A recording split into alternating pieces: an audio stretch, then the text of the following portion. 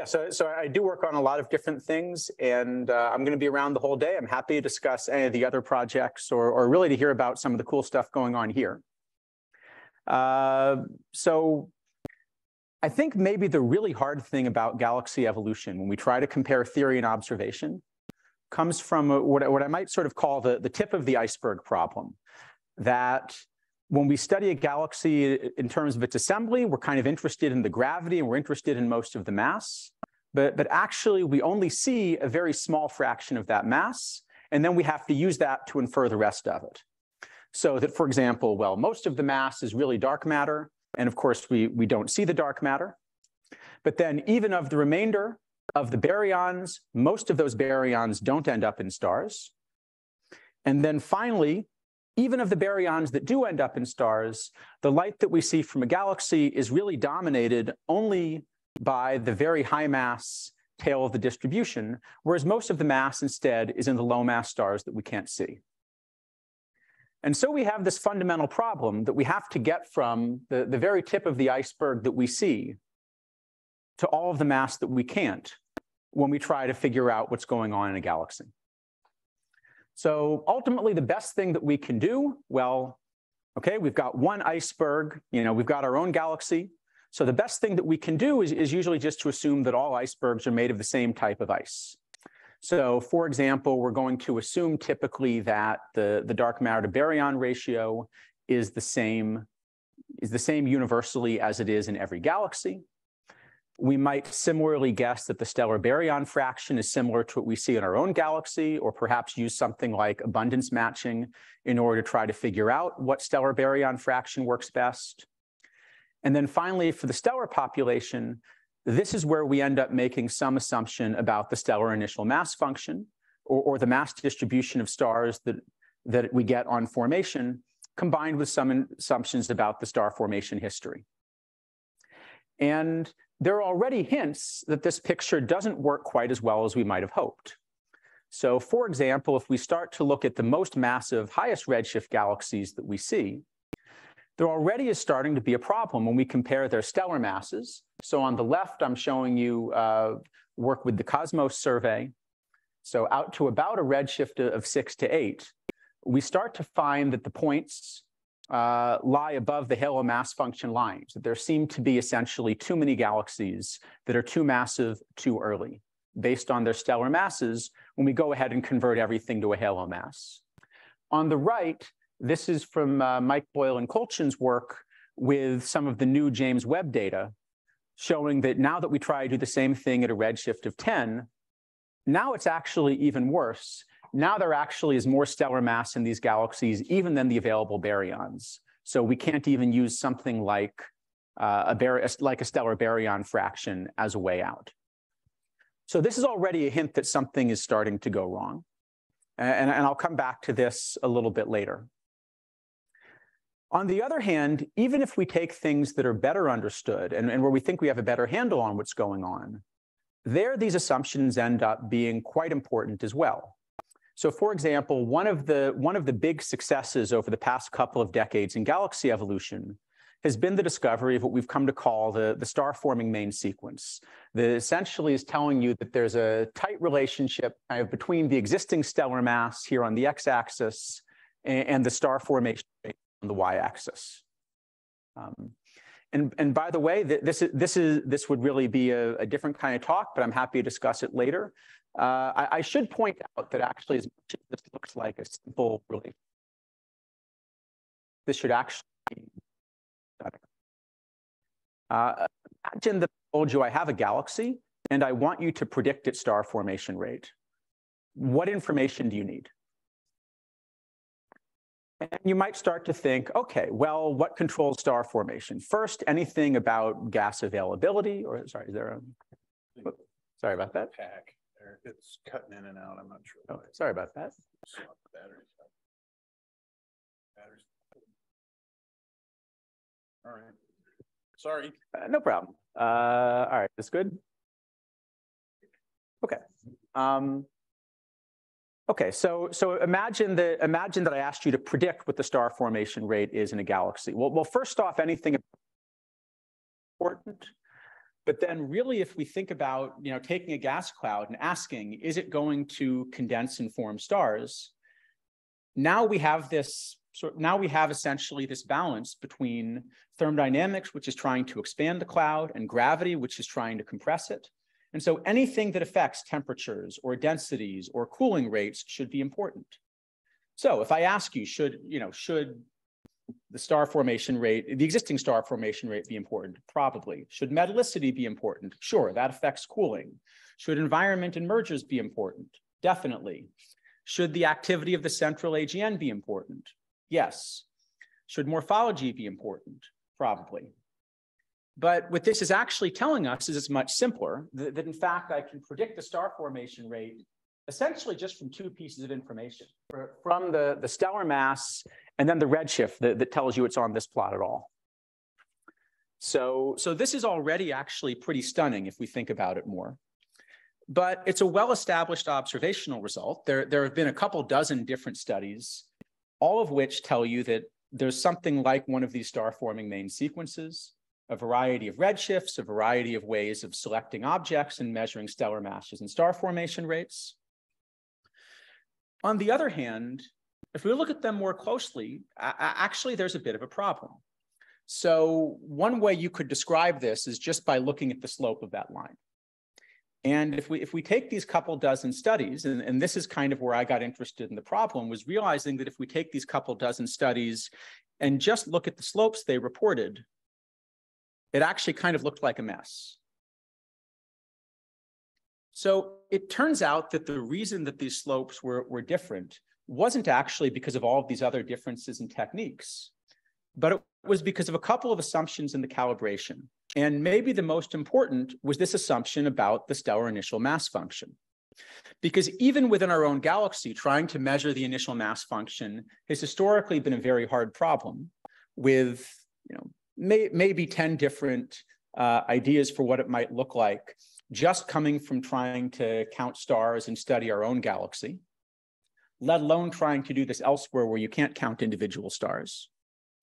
And because we have this problem that we can't count stars outside our own galaxy, we're eventually going to assume that all icebergs are made of the same type of ice. The best that we've been able to do is to pick one of these. And I mentioned these couple dozen studies. Well, if we look at which IMF they picked, there are actually 3 different IMFs that are in common use among different studies in extragalactic astronomy. And it changes the answer. So in fact, what we found is if you just pick your favorite IMF, I think we picked a Chabrier IMF for the one I'm going to show you. That was our favorite. But if you just pick the same IMF, suddenly these studies all agree. And I think the real takeaway here is, in part, is that everything that we get out of these galaxies comes very strongly from the assumption that icebergs are made of the same type of ice. And the stellar initial mass function is going to change all of the key conclusions that we get from analyzing distant objects. So with that in mind, I think we need to come back and ask ourselves, should it really be the case that all galaxies have the same IMF? And one way we can think about this is again, I mentioned that we can think about star formation on some level as just this competition between gravity and thermodynamics. And it's a little bit more complicated than that, because even once a cloud collapses, what really sets the stellar initial mass function is then a subsequent process of fragmenting into smaller pieces that may form individual stars in that cloud. But that fragmentation process is also going to be sensitive to thermodynamics and fluctuations. So what that means is if you change the temperature of one of these clouds, we would expect, at least theoretically, that this should change what the IMF looks like. And that generally, as the temperature goes up, sort of toward the bluer here, what we should find is it's harder to make low mass stars. And so we get a bottom light, or you could think about it as top heavy if you prefer. I describe it as bottom light simply because the mechanism is more that it's hard to make low mass stars rather than that it's easier to make high mass stars. But we should get a greater fraction of stars at high mass than we do at lower temperatures. And So this is kind of one study that I was part of trying to figure out theoretically what this should look like. There have been a number of different studies, and these studies all get roughly the same answer, which is that as the temperature goes up, you get a bottom lighter IMF. They do get a little bit different temperature scaling. And so for the remainder of the talk, when I talk about a temperature, I'm going to use kind of this T-squared fit from Adam Germain's work, trying to do this semi-analytically. But I think the thing to keep in mind is that generally anything where we talk about 20 Kelvin, that's going to look like a Milky Way IMF under all of these prescriptions. Anything where the temperature is higher, it's going to be a bottom lighter or top heavier IMF. Anything where the temperature is lower is going to be the opposite. Okay, so we know that there should be some sensitivity to temperature. Well, we don't really have the ability to measure gas temperatures easily, particularly because we're interested in not the hot gas, but we're interested in the coolest molecular clouds in star-forming regions in these galaxies. And it's just very difficult to get at that observationally. There may be a dozen objects where there's enough of a full spectral line energy distribution that it's possible to measure those gas temperatures. What we could do, though, is we could look at dust temperatures. And if we look at dust temperatures, here we see actually a fairly complicated story. So the first thing that we see is that if you pick any one of these panels at fixed redshift, we see the dust temperatures aren't constant, but rather that at different combinations of sort of, again, stellar mass on the x-axis and star formation rate on the y-axis, we see at different combinations, we get a different answer. And generally what's happening is that as we go toward the top left, so this is a higher specific star formation rate or star formation rate per unit mass. So as we're forming stars more efficiently, this also comes along with higher dust temperatures. And maybe one way to explain this would simply be that we could imagine that something about the young stellar population in star-forming galaxies is the dominant contributor to temperature. So that as we increase the star formation rate, we have to go up in temperature. We also see that there's a red that as we go toward higher redshift,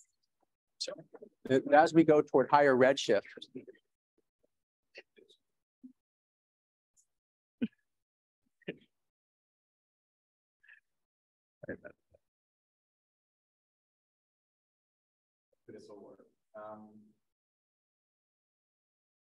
Sorry about that. Okay. We also see that as we go toward higher redshift, that even under the same conditions, the temperatures are typically going up. So this should at least be a strong hint that probably the IMF should not be universal, but rather the IMF should change from galaxy to galaxy, that there should be some dependence on the other properties of the galaxy or some kind of feedback that involves the IMF. Now, there are a lot of caveats here. First off, we don't know that the dust and gas are in equilibrium. Second, if there are different phases, then the dust temperature here is some kind of luminosity averaged dust temperature, which means it's really sort of an average depending upon where it's measured, either an average T squared or T to the fourth. So that's going to overestimate the temperature in the coolest regions. So maybe this alone doesn't entirely prove that the IMF is going to be different. It just hints at it. But on the other hand, as we start to think about the era of James Webb, and we start to think about the highest redshift galaxies, well, at a redshift of 10, the CMB temperature is 30 Kelvin. So at least by the time you get there, we don't know that 30 Kelvin is actually the temperature in star-forming regions, but it's at least a floor. And so that's telling us that for those objects, we really cannot be assuming Milky Way-like IMFs. We're going to have to do something different. And the IMF has to be bottom lighter for these first galaxies that we're seeing now. So Charles, the dust also is evolving significantly between CM0 and 2.3 here. So how do we know what we're looking at is that the IMF is different? Please turn your microphone on. Oh. No.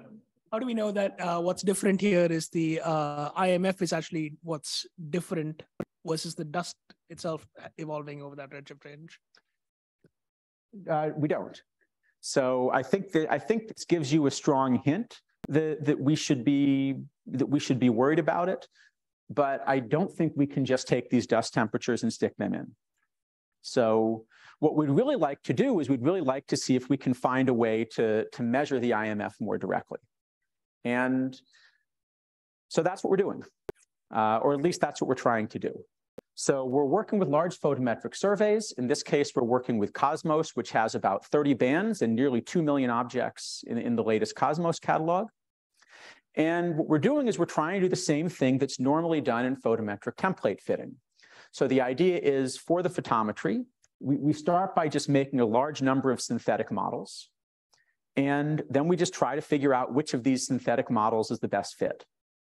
So the additional thing that we're doing is we're adding one parameter that corresponds to the shape of the IMF or gas temperature or whichever way you want to think about it. I think we've now come to realize that actually it's a degenerate combination of temperature and metallicity is probably a better description. But the idea is for each one of these templates, we can just look at what happens if we change the IMF and then generate the same synthetic spectrum from the same population synthesis code and so forth. And for the blue star-forming galaxy, it's a more noticeable effect to change the IMF than the red quiescent galaxy. That makes sense simply because there's more of a young stellar population. It's also the case that it's easier to pick this out on the blue end. But there's a significant problem, which is there are other things that can change the UV slope, most notably extinction. So what we really need to do in order to be able to measure this is to be able to tell the difference between an exponential extinction, which is changing the slope, and a power law change to the slope, which is coming from a change in the IMF. And in principle, you can do this with enough bands and with high enough signal to noise, but you need a lot of information. It's also kind of a little bit worse than this. You know, in addition, for each one of these, then we still apply dust. We do everything that we have to in photometric template fitting. If we're really lucky, we actually get something that looks like this, where it turns out that if you look at the chi-squared landscape, there would actually be some minimum at a specific temperature, and we would think that we're able to fit the IMF for that object. Most objects don't look like this. What essentially we found is that even in Cosmos, even with 30 bands, several of which are quite deep, over a wide variety of wavelengths so that you get good leverage for telling the difference between this exponential and power law. This is actually from a simulation we did just to kind of check how well we could do. We tried putting different IMFs in and seeing how well we could recover it. For typical objects in Cosmos, we really can't recover it. We can only do this for the handful, the few percent brightest objects in Cosmos are really the only ones where we're able to get a measurement. But the good news is Cosmos starts with 2 million objects. And so even if we're limiting ourselves just to the bright tail of the distribution, we have about 100,000 galaxies for which we actually seem to be able to constrain the IMF and get a measurement. And that's enough to really do some science. So, all right, well, what are the conclusions? Well, first off, maybe the most striking thing is that not only does it seem to work, but we don't just get arbitrary IMFs for everything, but rather there seems to be some characteristic IMF that we're getting as a function of redshift.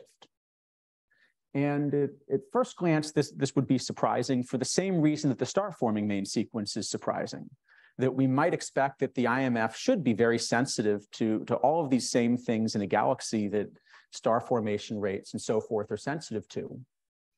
I think what this is really telling us, though, is just that the IMF, or more generally temperatures in star-forming regions, are part of the same feedback mechanisms that drive evolving galaxies to have very similar conditions throughout most of their lifetime. And so when we think about it that way, maybe this makes a little bit more sense. More generally, if we look at this kind of in terms of, say, again, like a stellar mass and a star formation rate. So I should mention that on a plot like this, your eye is drawn to the tails of the distribution. At the top right, I'm kind of showing you what the density looks like. So most of the objects are in the center of all of these panels that we get. But the point is we actually get very similar behavior to what we saw from the dust temperatures before. And in fact, maybe it's worth just putting these up against each other. So the bottom are just 4 of these panels from this Magnelli et al. Study that I showed you earlier with dust temperatures at different redshifts. At the top, it's the same thing with the temperatures that we're getting now based on the IMF. So the temperatures that we're inferring for gas. And they really look remarkably similar, at least doing exactly the same things. So as we go toward the top left, toward higher specific star formation rates, the temperatures are going up. Similarly, if we just fix the conditions, we fix the stellar mass and star formation rate and move from left to right, we see that generally we're going towards a little bit higher temperatures. So that's happening as well. There are a couple little differences. So quantitatively, there seems to be maybe an offset of a couple degrees.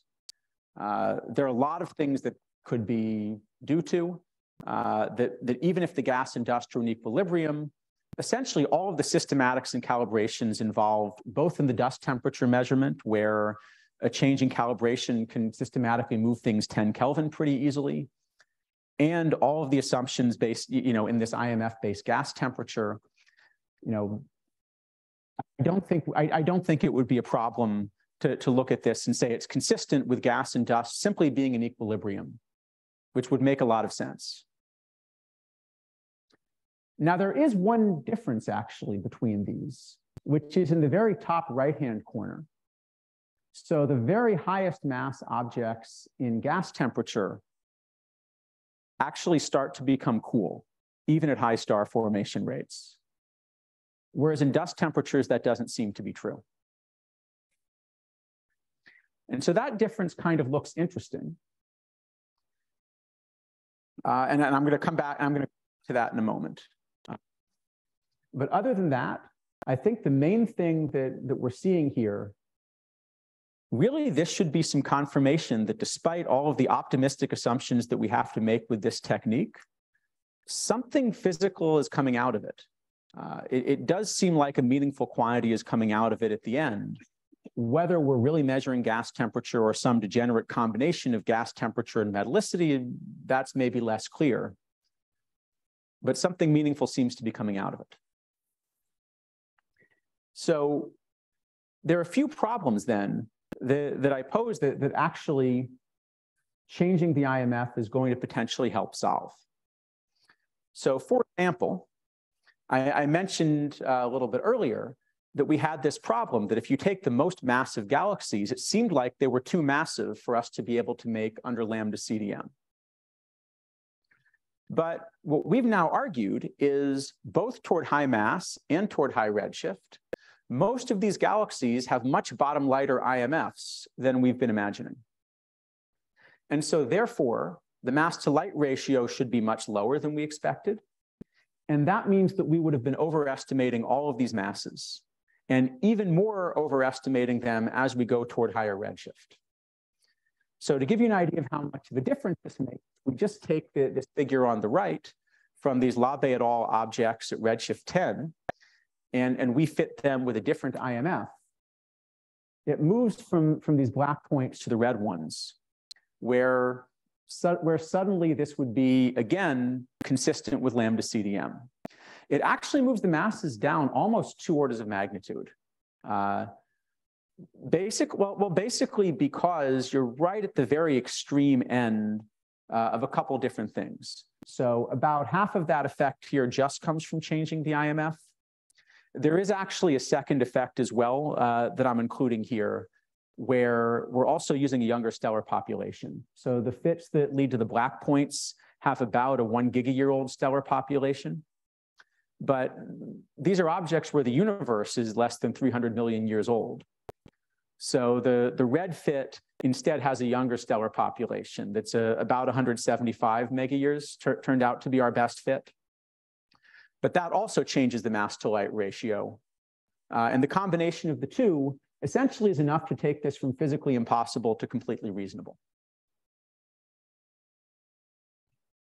Okay, another thing we can look at then is thinking in particular about quiescence.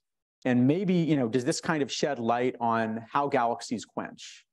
In particular, we had sort of this hint that the most massive objects, as I was showing you, seem to have a little bit lower temperatures than you might have expected otherwise, and that is a difference between these gas temperatures and dust temperatures.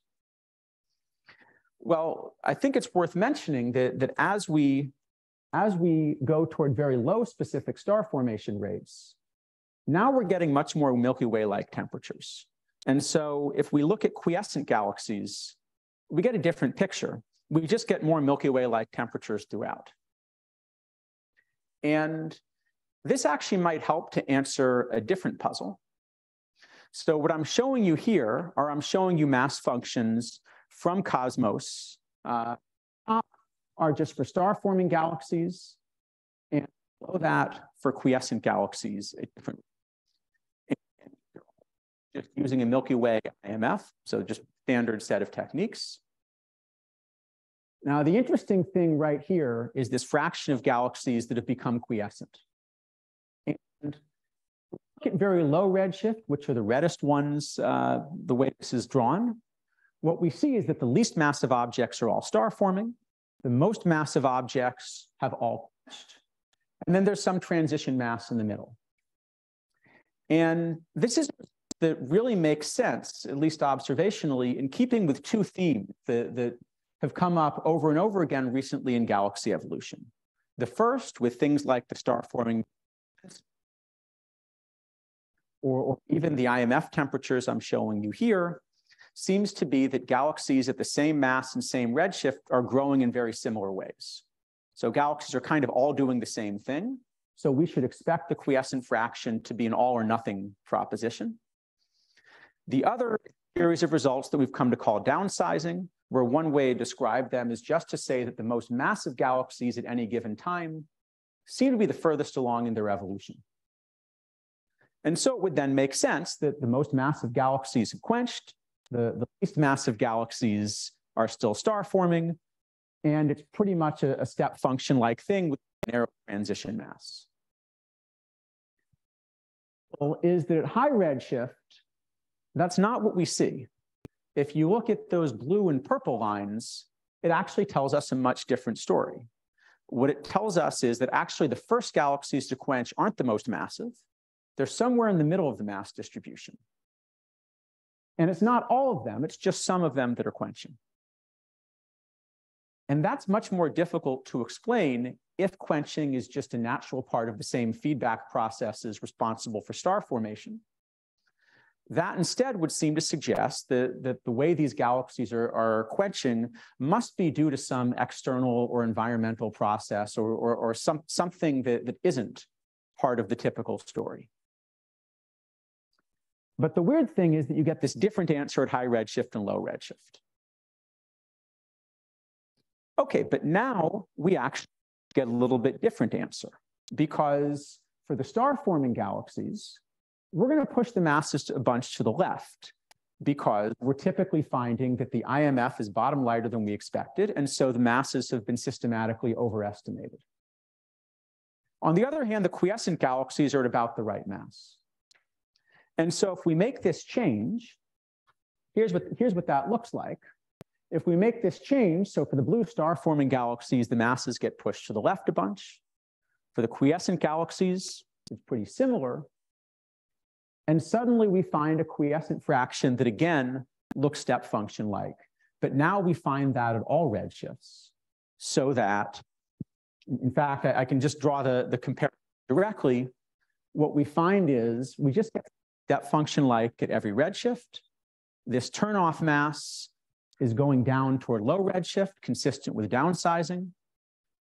So we really get an answer that suggests that we should be thinking about quiescence and about kind of the process of quenching just as the natural result of having been star forming for too long. So the kind of mechanisms that we should be thinking about would be something like a gas depletion mechanism, or again, there may be a half dozen mechanisms in the literature that would be consistent with this, but something where it's just part of the same feedback processes that are driving star formation in typical galaxies.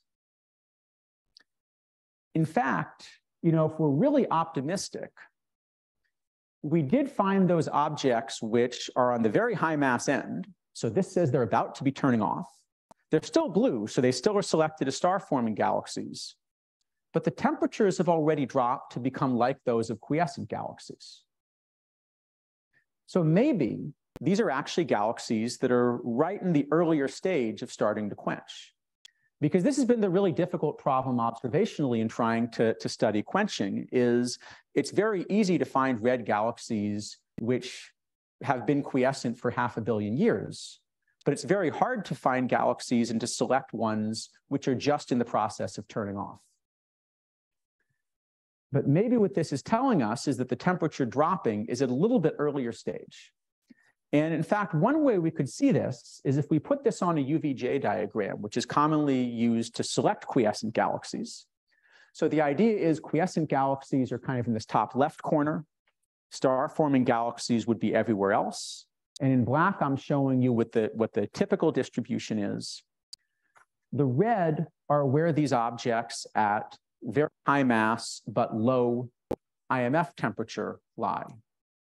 And they do lie in a little bit different part of this UVJ diagram than typical star-forming galaxies. There's a really nice study by Vivian Wild where she takes a bunch of spectra and uses dimensionality reduction to try to just break them up into natural groups.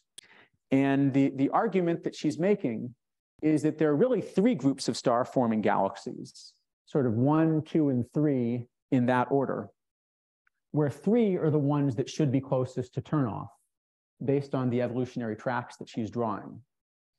And her SF3 group lies almost on top of this group that we're selecting. So it's possible that this is even going to give us a mechanism to select some good targets for follow-up observations to try to study a little bit earlier stage of quenching and see if we can catch galaxies. It's not clear whether you would quite catch them in the act. This IMF temperature is still a somewhat backward-looking thing because you're getting it from the existing stellar population. But maybe we can at least catch them a little bit closer to turn off than 500 million years.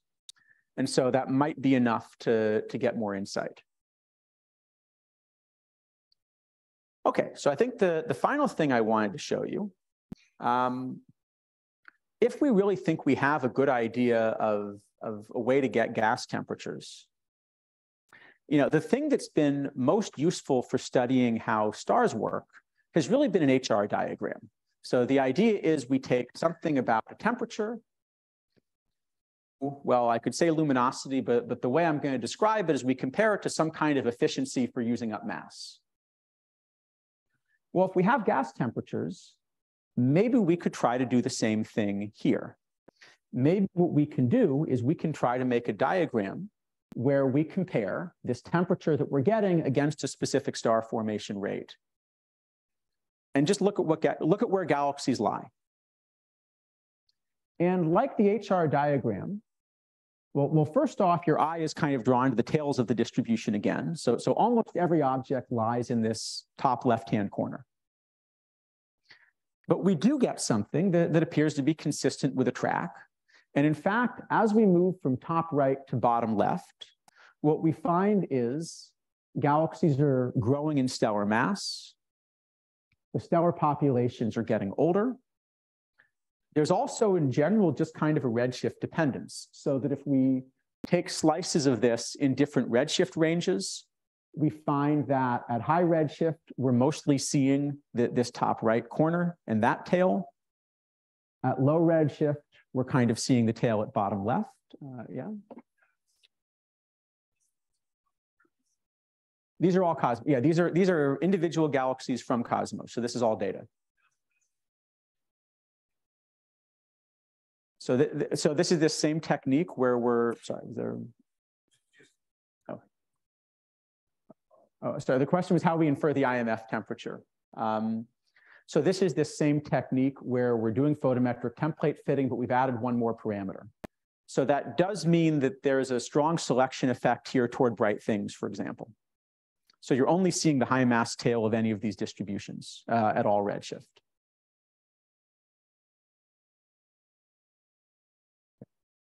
But there seems to be this evolution. So this is all really taken together. This is all suggesting that what's happening is that there seems to be some evolutionary track where galaxies start in the top right-hand corner, they move left, and then they move downward.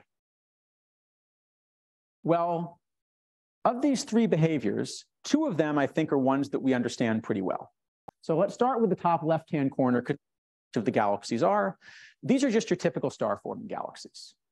And there appears to be, some relation between temperature and specific star formation rate.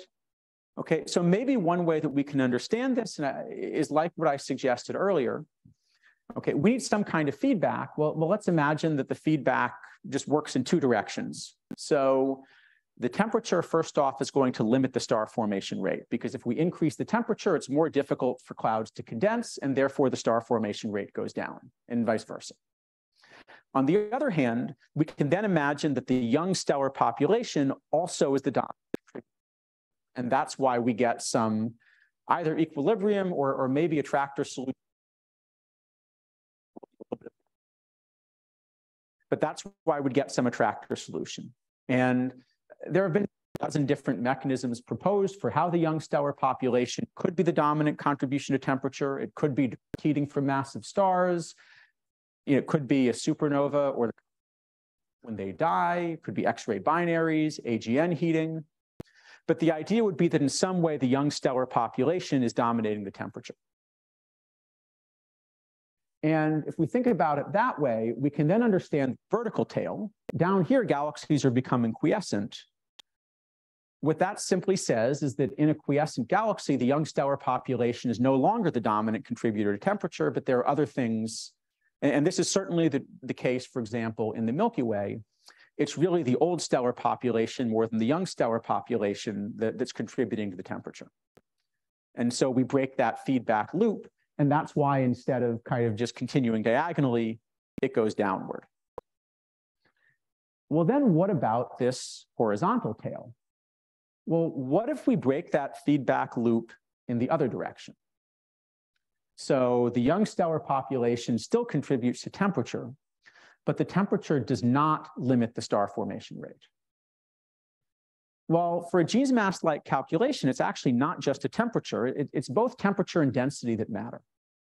So even at high temperature, if you have sufficiently high density, clouds will still collapse. So what if we imagine that very early in the history of a galaxy, what happens is we have very high densities in the center, further out.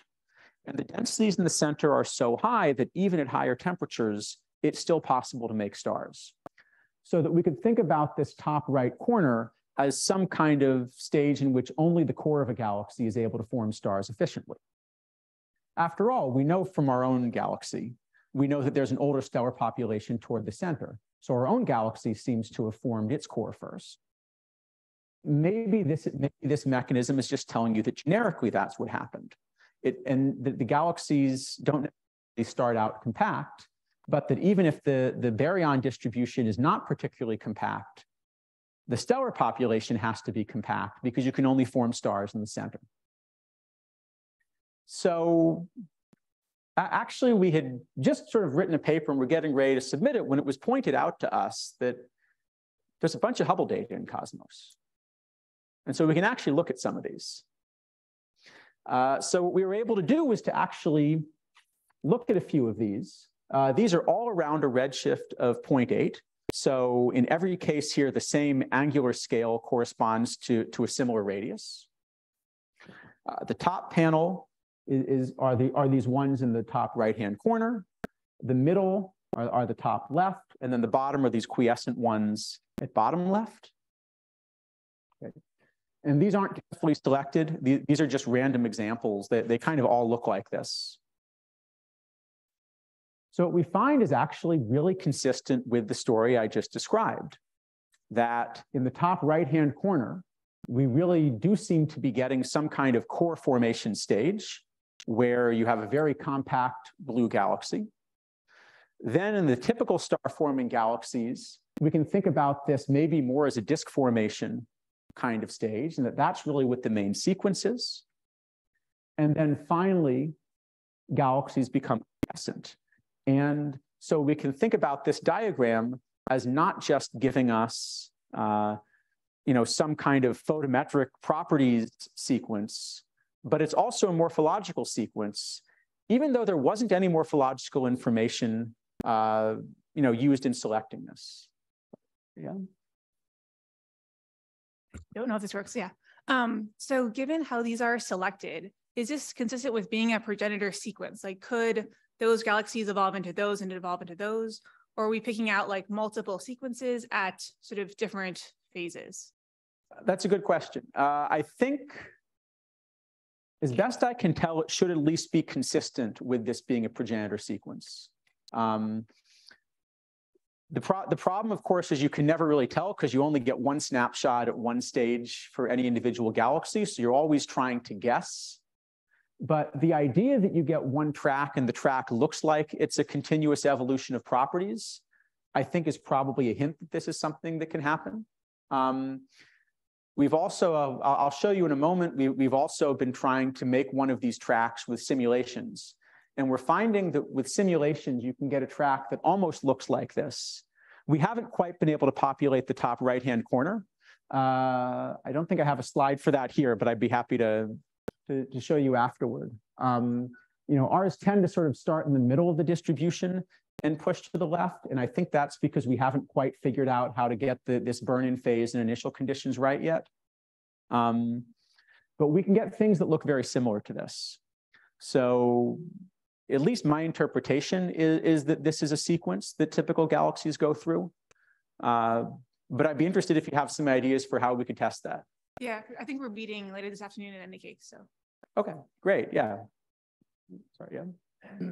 On the subject of testing this as a sequence, as you're having a higher star formation rate and you're producing more stars in the cores of these galaxies, that's presumably going to impact the supernova rate fairly tremendously, which has consequences for feedback. Yeah. And there is other information that you can look at from statistical properties and samples like Cosmos to see if all of this actually hangs together.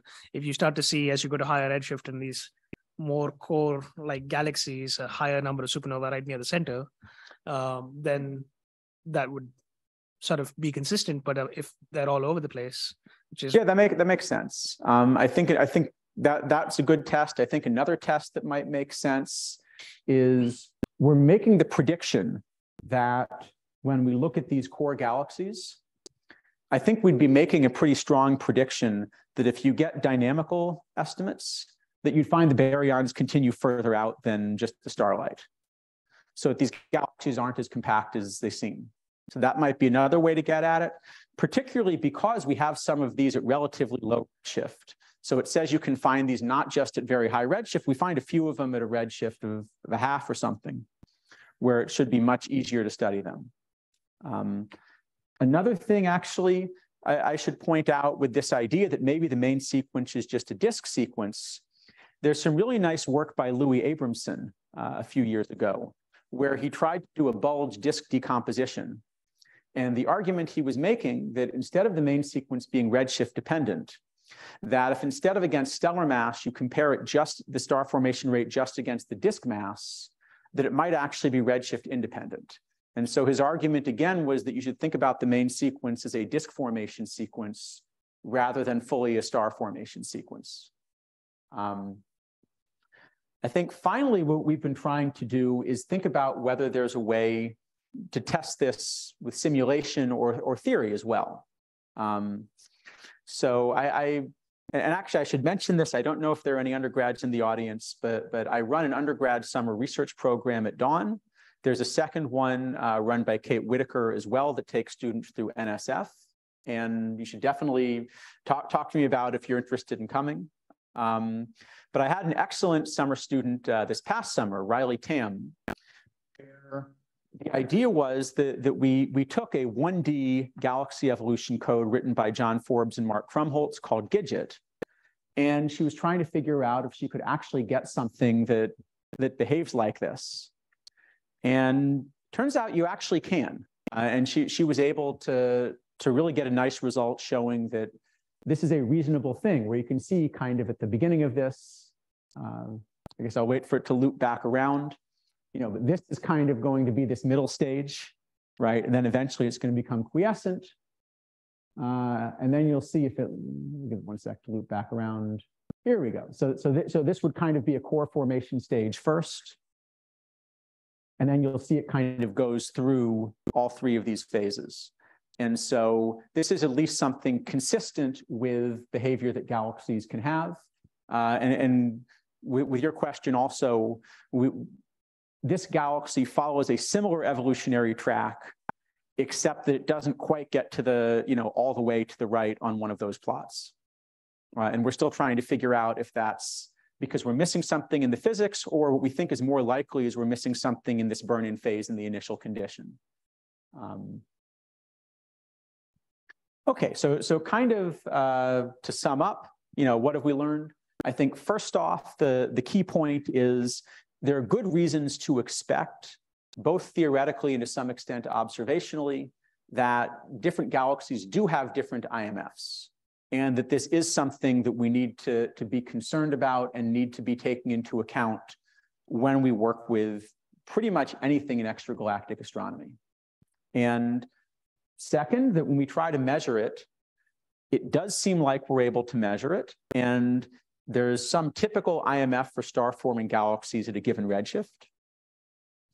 It does seem like there's this good agreement where we might expect that the gas and dust are in equilibrium. And in fact, this might be a way of trying to get at this same problem. Maybe this would be a way of trying to answer this question for galaxies where we don't have 30 bands and all the signal to noise that we have in cosmos. Maybe if we can take galaxies for which we have, the right phase of dust temperature, maybe we can use that as a proxy and just assert that IMF and use it to try to get their properties as well. That if they're kind of closely enough, if they're linked closely enough.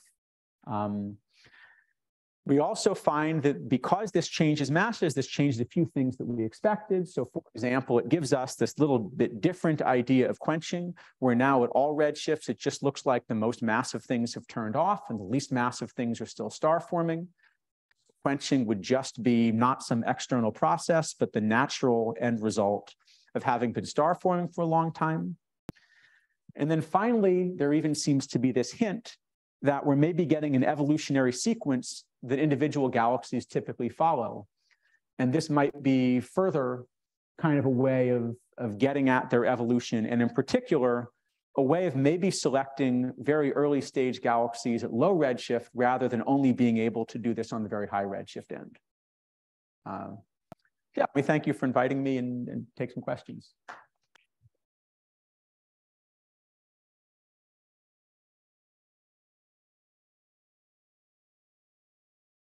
I don't know what the order is. That's actually a question online. So you said that you're thinking that the temperature is getting determined by the youngest stars, right? Something like that? In some way, yeah. So what's the physical mechanism that would cause the molecular cloud temperatures to be most determined by the youngest stars? Is that kinetic? Is it UV? Is it cosmic rays? So I think the one that would work best is actually cosmic rays, simply because typically if you have a massive star, what it does is it very efficiently heats a bubble around it, and then the rest of the galaxy ignores it. But on the other hand, when that star dies and generates cosmic rays, those cosmic rays tend to permeate the whole galaxy. At least within the Milky Way, we find that they permeate the whole galaxy. They have a mean lifetime of tens of millions of years. And so my guess is that that's the most efficient mechanism, at least for heating the entire galaxy just from the massive stars. And there's some nice work by Padelis Papadopoulos trying to do simulations of that as well. But I think you could imagine other mechanisms, and that would be reasonable as well. How about we go to Kedar online and then you, David? Hi. Kedar, do you want to go ahead? Thank you for the nice talk. I was wondering, like, the gas temperature and the dust temperature will vary according to different phases of star formation and as the galaxy changes its phases. So instead of changing the IMF I would think that we are probably getting the star formation history wrong, and IMF should be fixed depending on redshift or something else. So do you have any thoughts about that? Like, are we looking at the wrong parameter to change, and rather than focusing on star formation history, we are focusing on IMF? Okay, that's a really good point. So the question, as I understand it, is could this be due to the star formation history instead of the IMF? And so I had mentioned, for example, that you can tell the difference between extinction and a change in the IMF because one's power law-like and one is exponential-like.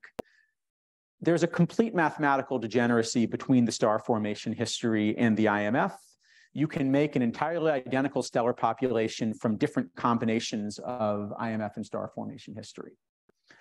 So this is something where we're not going to be able to answer this question by mathematically arguing we can tell the difference.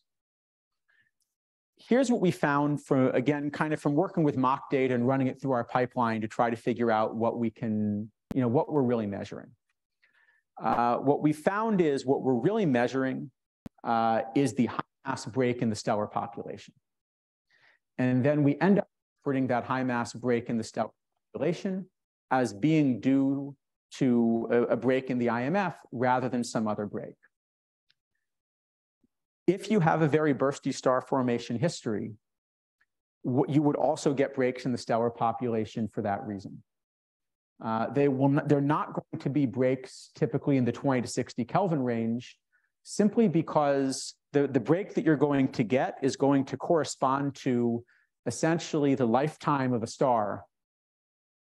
So for example, if you get a break at 2 solar masses, it's going to be, because the star formation history was bursty, the amount of time ago that a 2 solar mass star lives, which I guess is billions of years.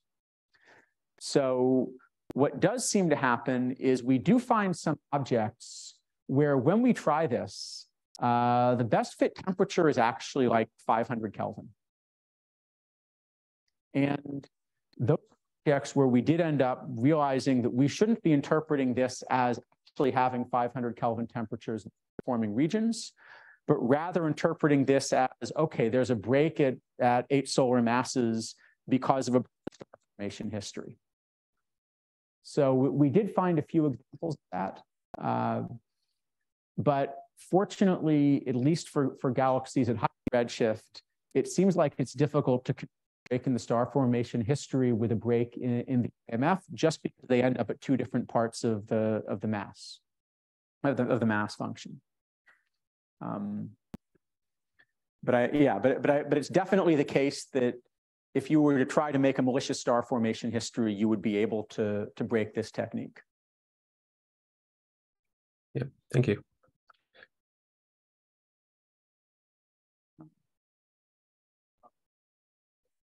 The push. First of all, welcome to Illinois. It's good to see you again. Yeah, I think this is a really cool presentation. Like, I remember seeing a lot of these plots a few months ago, and it's nice to see like so much progress has been done in like over the summer and stuff. So I think my question is pretty simple, but do you have any ideas about how to use, for instance, like James Webb in the context of like probing the IMF here? So it's a good question, and I wish I had a really good answer. Unfortunately, it actually kind of goes in the other direction, because the only way we were able to actually measure the IMF was from this overwhelming amount of information that we get in Cosmos. And even though Webb can potentially go very deeper in the bands that are available, for some of these high redshift targets in Webb, we have maybe 4 or 5 non-zero detections.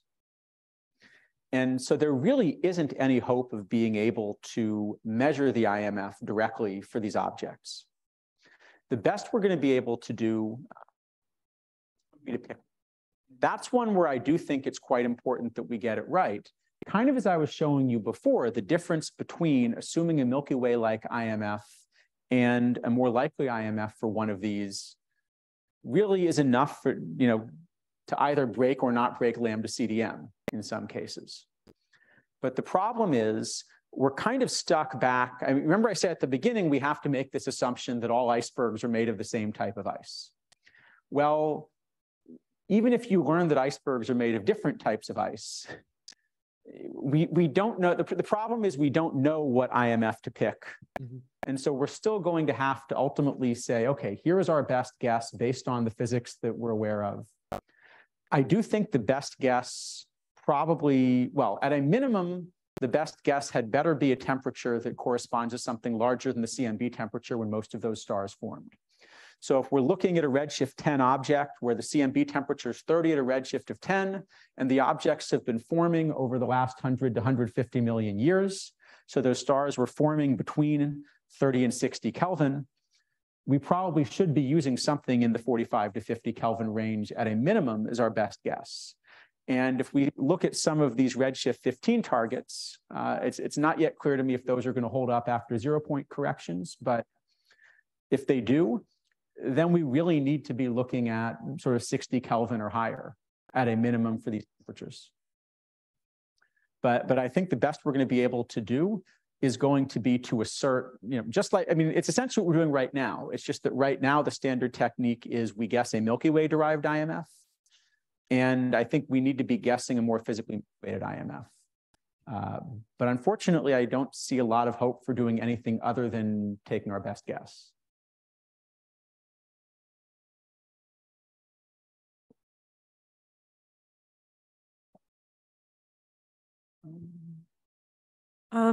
I know you were talking about like looking at these core forming galaxies and trying to find some nearby. What's like the lowest redshift one you've found? And do you have plans to like look for this phase of evolution at a lower redshift? So we found at least a decent population down to a redshift of about 0.5 or 0.6. I'm guessing that we can find some that are even lower. I mean, after all, if this is really an initial stage, you should be able to find very local examples. You just have to go far enough down in mass. We didn't have them in Cosmos based on all the cuts we were doing, but what mass was that for these? I don't remember. I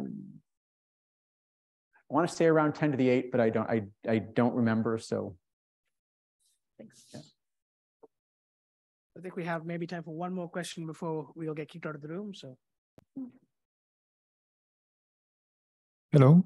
Yes. Thank you very much for your excellent talk.